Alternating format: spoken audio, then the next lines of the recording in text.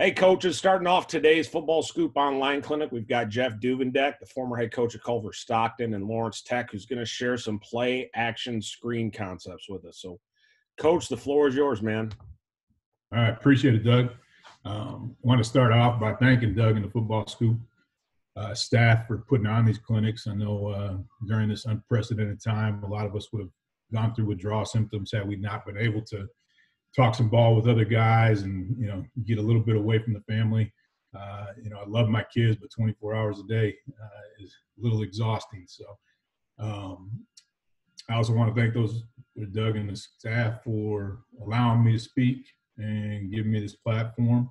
And then finally, thank you guys for coming and checking us out and listening to this speech on play action screens and taking the time to listen to that. So I always believe it's best when we learn as active participants. So I'm going to give you ways to contact me. So if you have any questions or anything or want some of this film, just please feel free to reach out to me afterwards. I know these are crazy times. We're all hoping and praying it doesn't affect the fall. But in the meantime, while you're forced not to go to work and stay home, please be present with your family, spend time with them. I truly believe God's telling us to take a step back, pause, and learn to enjoy the little things in life again. This will all pass, but take advantage of this time, because I know as coaches we're extremely, extremely busy, especially during the fall. And again, make sure we're checking on our players. These are 18 to 22-year-olds or 14 to 18-year-olds, 12 to 14-year-olds, depending on what level you're coaching. And it's got to be a scary time for them, an uncertain time, and not really know what's going on. So when you're talking to them, make sure that you're talking a little bit more about life than football and things like that. So now I'll step down off the soapbox a little bit and start talking football. I'm currently between jobs, as Doug mentioned, and unfortunately lost my video library when my hard drive crashed. So the film I'm going to show today is from NFL Game Pass, which is free to everybody right now. So I'd suggest jumping on there and checking it out. It's got great wide type film, all 22 films. So check it out. It's unreal. I'm addicted. So, all right, let's get into it. I'm going to start off with a little intro here. Whoops.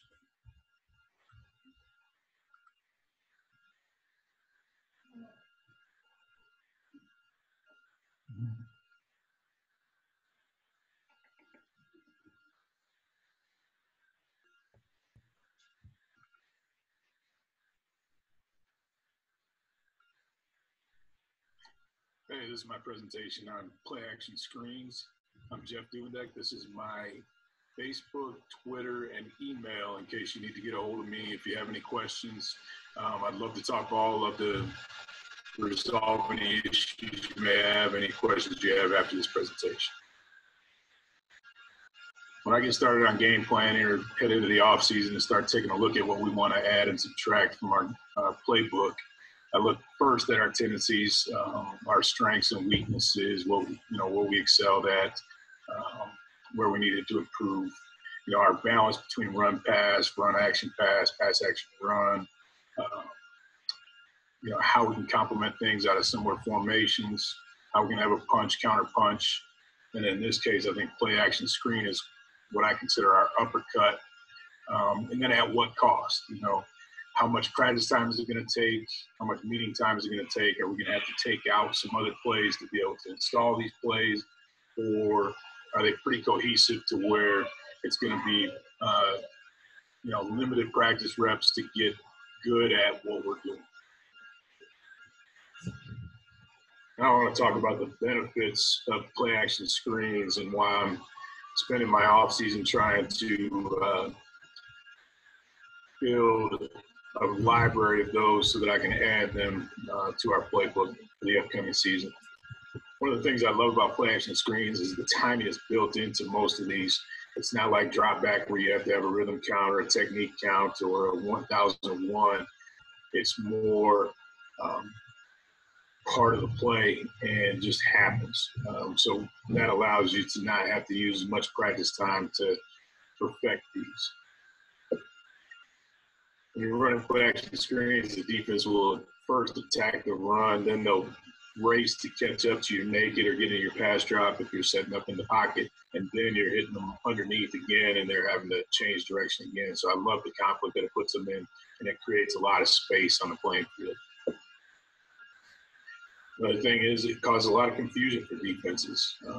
Let's say if you're using a wide zone, we've got our wide zone, we've got our naked off our wide zone, we've got our naked throw back to the screen off the wide zone, we've got our wide zone setup, throw back to the weak side screen.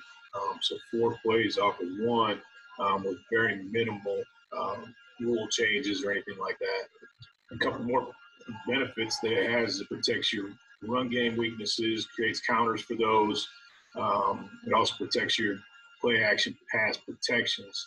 In the run game, for instance, if a guy's wrong arming the kick out on, if you run a split wide zone and he's wrong arming that every time, and then you're slipping him to get that screen game off, now he can't take that wrong arm every time. So it'll protect the run game there and give a counter there to make him so he's not always right on that.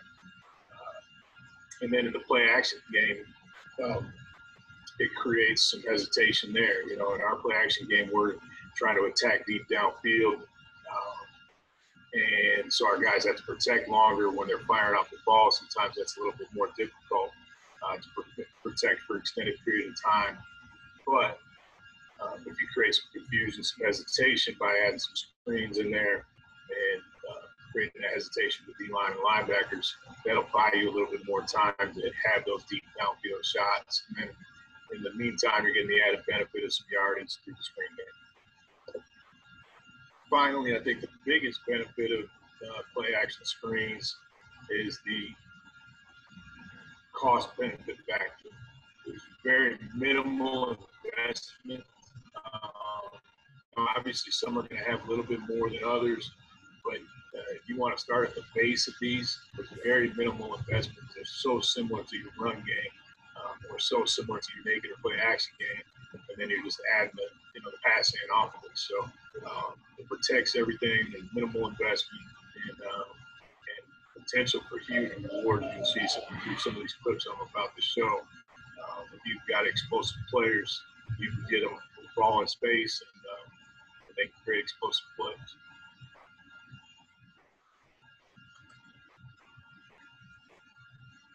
All right. So the next thing I want to talk about is kind of get into our rules for our wide zone. That's what I'm going to start with. You can run this off of any run game. You just have to, find how it fits into your scheme. But I'm going to talk about wide zone first, show you kind of our install of wide zone and our install of gap misdirection, so our counter plays. And then I'll talk to you about the rules and how those stay consistently. Oops, I'm going to screen share that.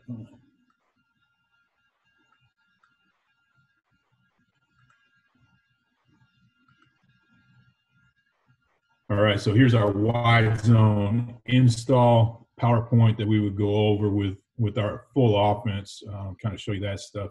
7-8 stretch.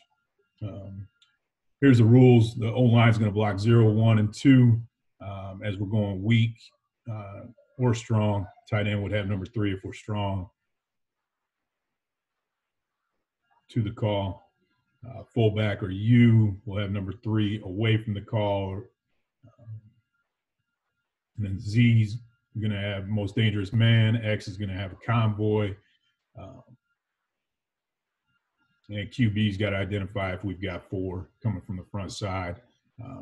And we'll have our built-in adjustments to that. So look or possible orange. O-line, like I said, they're blocking with 0, 1, 2. Backside guard, backside tackle are -1, -2. Tight end blocks number 3 to the call, or fullback. We've covered all that stuff. So here's some pictures of it. Here's the key to the play. We're trying to move that D in. That's the front side D in. This is 7 stretch. We're running to the left. So we're trying to move the play side D in. That's who our tailback is king. So if we can get him to stay inside, we're going outside. If he stretches and goes outside, we're hitting it inside of him. And then we want to cut the backside of the defense and create a seam there for the tailback to be able to hit that downhill. Here's a potential change up to our wide zone. We want to get some split flow, put the fullback on the backside D end and move the tackle out to the outside linebacker. Or we can flip those two back. So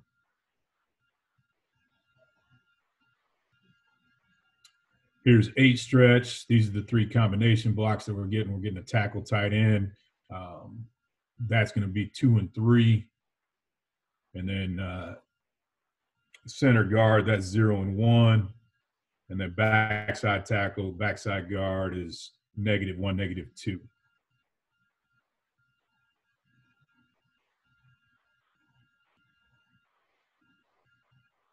All right, versus the 3 down front. Again, this is 7 or 8 stretch. We're going to block the same guys going either way. Tight end would be on number 3 to the call, and then fullback would be 3 away from.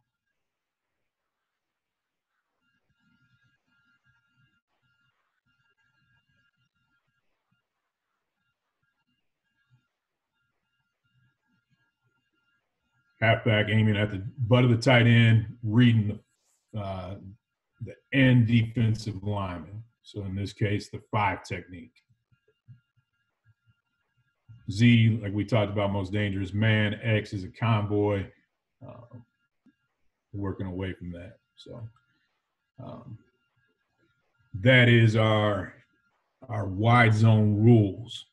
Now, as we get into our wide zone screen game, what changes and what stays the same? Like I talked about in my intro there, we're going to have a lot of similar rules. There's very minimal rule changes as we get into this. Now, as I show you the film, I'm going to show you the kind of progression that I would use to intro this stuff. Start with some easy ones where there's really no timing or anything like that. And then you can get a little bit more complex where there is going to be some more timing and angle of departure issues and things like that. So what changes and what stays the same? What stays the same, angles of departure stay the same. We're selling our wide zone. We're getting on our tracks. We're running. We have the same line of force, right? So our target point is the same. We're trying to get our line of force working through that target point of the defender, right? And working vertical through that. Same aiming point. As a trail man, this is getting into what changes. As a trail man, if we're working a screen to the flow of the wide zone, right? So if we're running 7 stretch, so stretch to the left side, and our screen's going to end up on the left. As a trail man, I'm not going to force feed that D lineman to the lead man, right? And so if he's caught in between the two of us, I'm going to work to take him over. I'm not going to force feed him across and give the tailback the upcut. Because in the screen game, we're going outside. It's not going to be an upcut. It's going to be an outside aiming point for that tailback or receiver or tight end, whoever's catching the screen.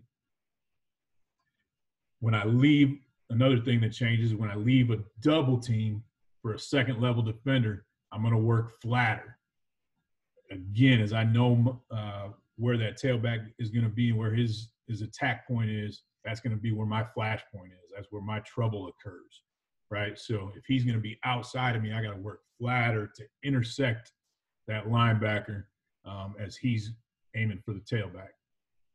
All right, so my flash point is widened from what wide zone would be to wide zone screen. In any double, I always want to treat it as if I'm the lead man with a trail man, right? So if I'm solo, if I'm the trail man or the lead man, I'm still treating it the same way. I'm assuming that there's a guy behind me to help. That way, if the D-line works behind, I can climb and block a next level defender. Because if he's working behind, he's not catching up on the screen. All right, don't block a ghost. Don't worry about him. He's disappeared. He's gone. All right. If he comes with you, sustain and finish that block. All right. Now, where it gets a little bit more complex is where we're screening away from the zone. So if we're running 7 stretch and our screen is coming to the right, maybe to the fullback as he's coming back on that wrong arm defender, or a tight end from the backside that's blocking and then leaking out. If we're running that screen, the backside tackle has to get out. So he's going to shorten his angle of departure somewhat so that he can get out and get into the lead of that screen. Other than that, only non-engaged linemen lead. So as we take our steps, our zone steps, and get into our combos, and we're engaged in the D lineman, all right, we're staying engaged in him until we're able to force feed him to the lead man. And then we will leave to get back into the screen, okay? Everyone else blocks the D line, and then we'll force feed this, okay? So that is our wide zone. I want to show some film on that now.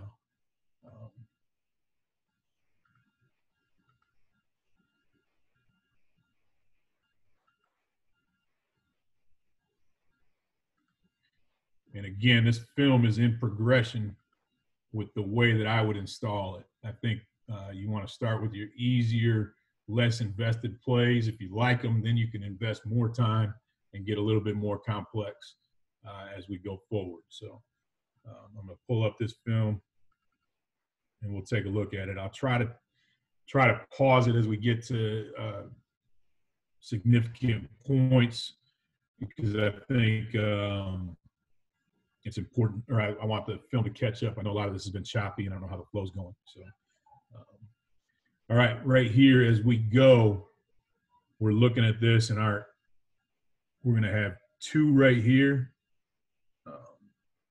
The DN is going to be number 2, linebacker number 1, nose is 0. So the center, left guard, left tackle are blocking these 3 defenders. That's our count, okay? And then they're going to block MDM here, okay? Now this is this is wide zone, naked, screen back to the zone concept. So this is 7 stretch weak. We're booting to the right and we're throwing back to the left.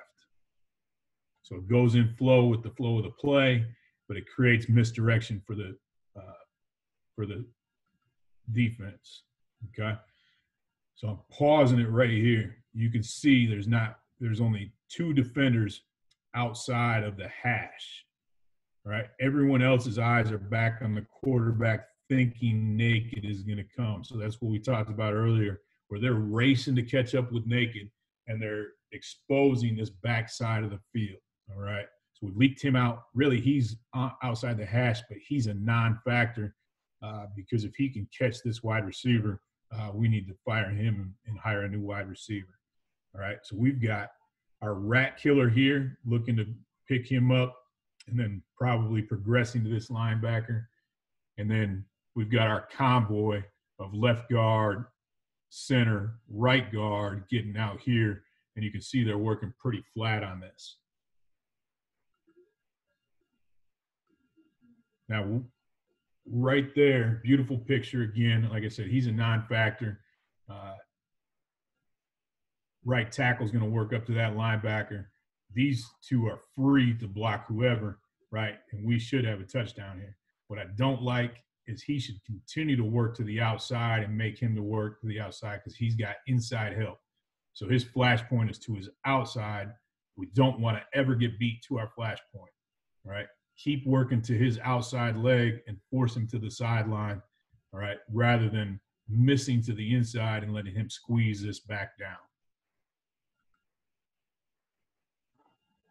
Still got a convoy out in front. We did make that guy miss, but now obviously guys are catching up, taking their angles, just like any good defense is taught.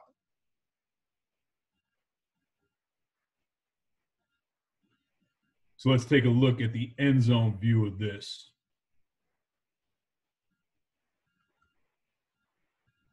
All right, again, 2, 1, 0. Those are the guys we're blocking. Center, left guard, left tackle. That's who we block in our wide zone. That's who we're going to block in our wide zone screen. That's -1. That's -2. That'd be the right guard and right tackle. That's who they're taking. All right.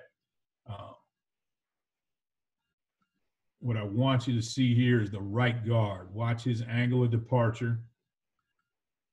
Great angle of departure. And as I pause it here, right, we're in a great fit here. And if we were truly running wide zone, I would force feed this across and allow this upcut, right? This tackle, if we were truly running wide zone, would stay on course and be blocking this linebacker, right? In this case, he's looking to rat kill because it is naked screen, okay? But, again, we would force feed that. But, again, that is one of the changes. So as we progress here, take another step. Oops, I missed it. He fights to get it, the right guard right here fought to get his hat front side, right?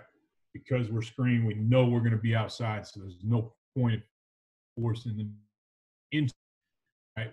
No, the outside, right? Some things I want you to notice about this picture here. He is chasing the receiver on his naked route, his over route that's coming over here. He's chasing him on that, okay? This D lineman senses naked, and he's spinning out and working back to the quarterback. He's cheating the play. He's leaving his gap of responsibility, all right? This linebacker sees it. He's working back here, right? Everybody's working back to the naked, taking them out of this screen. Again, huge misdirection, huge confusion. The only guy that's not is him because he's got eyes on the receiver in a man-to-man concept. Now we progress a little bit farther. Again, here's the throw. We talked about this with the tackle. Tackle should be working the outside leg because he's got inside help. He doesn't need to block inside. Work to the outside. This will continue to stretch this or get it cut, and the receiver could continue outside, all right, away from the flow defenders that are coming to catch up, all right?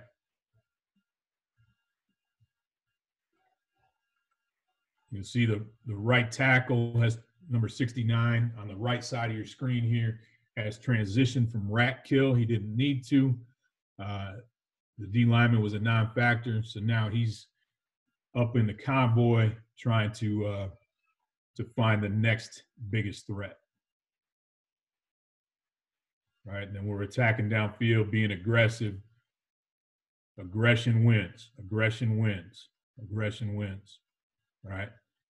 So that is the wide zone screen concept. Are there any questions at this point? Nope, we're good. Okay. All right. Next, we're going to go with the wide zone. That was off the naked. Now we're going to go wide zone, set up in the pocket, and we're going to throw the ball to the screen, to the stretch side. So here with the count, right, we're going to get split flow. Fullback's going backside. So we're going to be here is 2. That's 1. That's 0. And then the receivers would have these 2 here. Okay, we're running 8 stretch, screen right. As they motion away, he goes with. So again, he's still blocking him. He's still got number 20 on the front side here.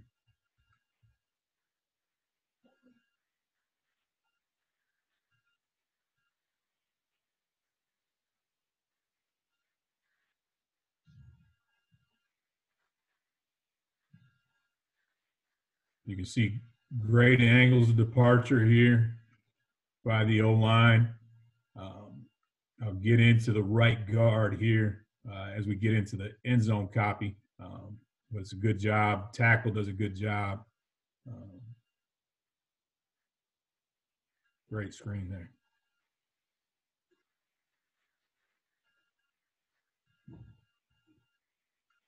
Okay, so again, here's 2. That's who the tackle's blocking. That is 1. That's the guard, and he is 0. That's the center. All right. That's -1. Number 91 is -1. 51 is -2. Okay. So as we progress, I want you to watch this right guard here. He's going to take that angle, and like I talked about, we're treating everything as though we're the lead man on a combo. So he's with a trail man helping us, right? So he's trying to overtake 99 here and doesn't care if he goes behind him. He's going to let him go. He's not going to chase a ghost. We beat him with the screen. So right there is, let me take it back just a hair. Right there is great helmet placement, great line of force, right? We'd be working vertical if we were in our run game through that on a solo block. But here he's treating it as though the center is coming with him to help him because, again, if he works backside, we don't care. Aaron Donald sees this as play action. Number 99, great pass rusher, sees this as play action. So he's taken off. When he beats him, he feels, I got the quarterback now, all right? So again, protecting our play action protections by slowing him down as we progress in this game. Right guard left him, right? They're going center and right guard now can work for the D end and the linebacker with the tackle, right? And you'll see right here, all right, the D end showed color, so line and tackle didn't have it secured. Guard sees color, he's clearing color, right? We don't want to let anything stay. If it's not a sustained block, we want to secure first level first. Center continued on his flat course to get to the outside leg of the linebacker. The only thing I don't like about him is he's throwing on a non-aggressive player. As this film flows, you'll be able to see that linebacker is scraping over top and backpedaling as that center comes to him. So he goes to throw on a non-aggressive player. I would have stayed on my feet and ran accelerated feet through contact. That would be the only thing that coaching point there that I would say. Now this backside tackle, because we're setting up in the pocket and we're not running naked, we've shortened our angle of departure there. All right, tackling tight end would be working through 97 to 51, and they've shortened their angle of departure because they're more worried about 97. 51 is a non-factor towards the quarterback, and obviously gets caught up in the play action here.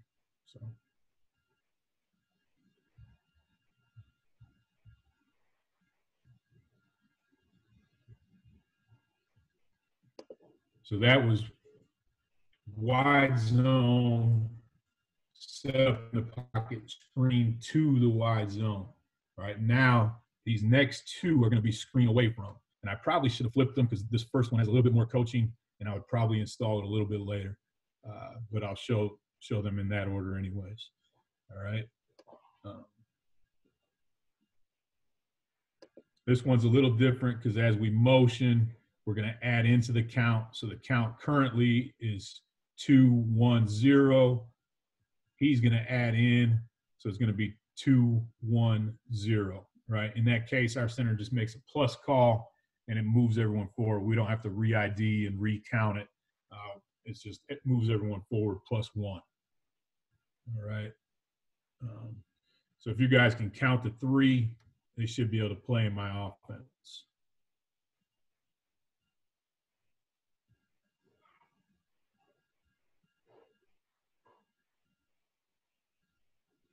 Now screen away.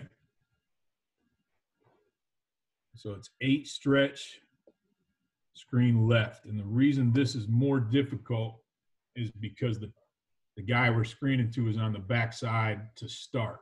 So his angle of departure is going to change, and our number count on the backside is going to change. We're going to disregard it as that backside tackle. All right. Again, you're only coaching minimal changes, but there are some. And again, this is one that has a little bit more. We get good action fake.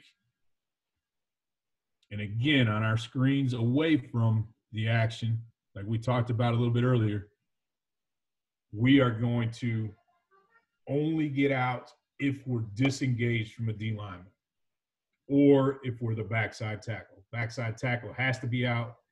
Anyone else that's engaged with the D lineman is staying engaged and blocking him. If you are disengaged and can force feed, right, now you can get out in the screen. So as you watch this here, you'll see the backside tackle has a reduced angle of departure, right?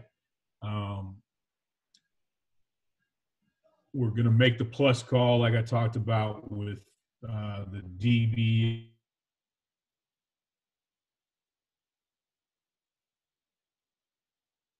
The center is going to force feed to the guard and get out in the screen.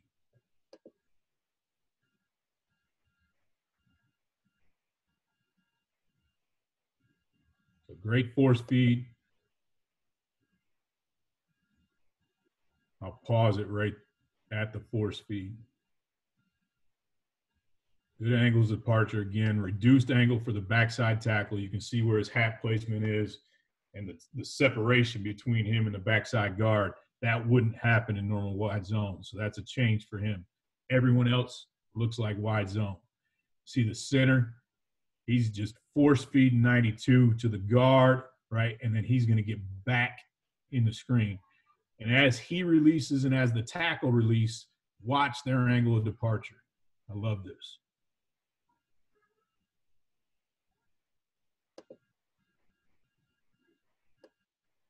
So I'll take it back so I can slow screen it in case the video's playing funky. But you can see they're facing the sideline. That's their angle of departure. They're running to get wide, right? We're running for outside aiming points on our defenders, right? And the tackle's going to end up blocking this linebacker, right, number 58. So a lot of guys want to go right to him. If you go right to him, you're going to lose over top. We need to intersect the aiming point for between us and where the tailback or the ball carrier is supposed to be. All right. We don't ever know that. He's always behind us, but we need to attack it and we need to be structured in our offense so that our offensive linemen know where that guy is supposed to be.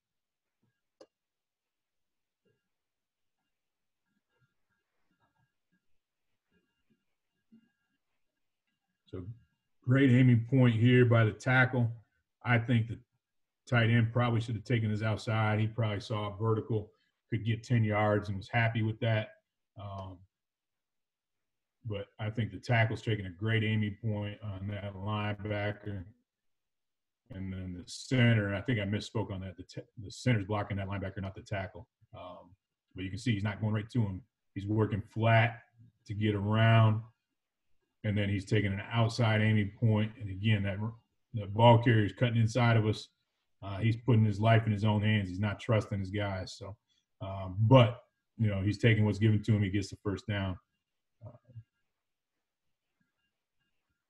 Take that. Okay, final one. Right now we're going to get a split flow look. So our fullback is going to come back across on what I call a peel action. Right, again, it's 8 stretch, so we're aiming out here. Everyone's full zone in this way. What I like better about this one than the previous one is that backside tackle can take his normal angle of departure because this end is blocked by the peel fullback. All right, so he can still take his angle of departure to get here. Here's 2, 1, 0, right? -1, -2. So he's trying to block 77.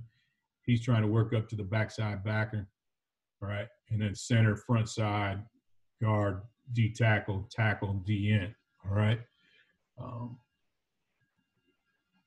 So you'll see it play out here, split flow. You see how the wrong arm is affected, right? And that's what I was talking about, counterpoints within our run game.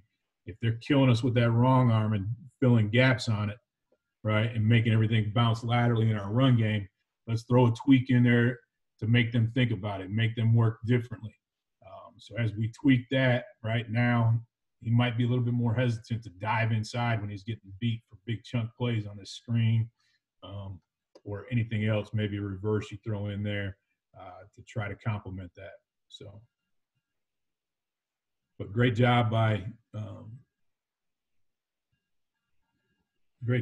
tight end here as he goes back.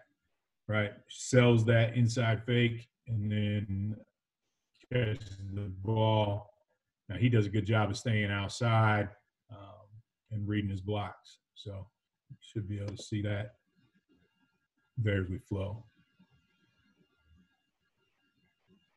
All right, again, watch angles of departure, watch the center force feed. Doesn't even need to force feed because that tackle's outside of his combo partner, right? Tackle's flat. Now, at the end here is where the tackle makes a mistake. So he does a good job. He's working to the outside. He's doing pretty decent here. Could be a little bit more working to the intersection. But you'll see here right at the end, he turns his shoulders back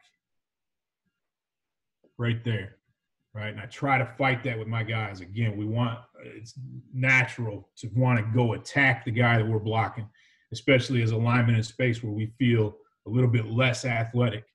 But I got to know who my ball carrier is, where he's going to be, what I call my flash point. All right, flash point is where trouble arises. So I can't get beat to my flash point. That tailback or that ball carrier is supposed to take the ball outside of me. I need to keep fighting to stay outside. If they undercut me as I'm fighting to stay outside, all right, it's that ball carrier's job to get outside of that and be fast enough too, right? But if I go and try to be vertical through this right now before I'm engaged, he's going to get over the top of me, which is exactly what happens here. Now, tight end still somewhat outruns him, and we get the first down, but that slight shoulder turn could have been the difference in getting that linebacker out of that tackle and making it one-on-one rather than two-on-one. So that's the wide zone film that I have. How we doing, Doug? You're good, Coach. I got a couple questions if you're ready for them. Or you got some more? Yeah, I'd love to. I do have some more, but if we don't have time, we don't have time. I could go all day. I hear you, man. So the power run game has their counter off, gap scheme stuff. Do you consider this screen package type stuff to really be the counterpunch to wide zone? Yeah, I think I think there's other things to wide zone. So I think, I think the naked is huge off wide zone. I think this helps protect the naked, but I think it also complements the wide zone. We're obviously not running naked, 15 times a game, but we might run wide zone 15 times a game. So if you run 15 wide zones, you run 3 nakeds, you run 2 screens, right?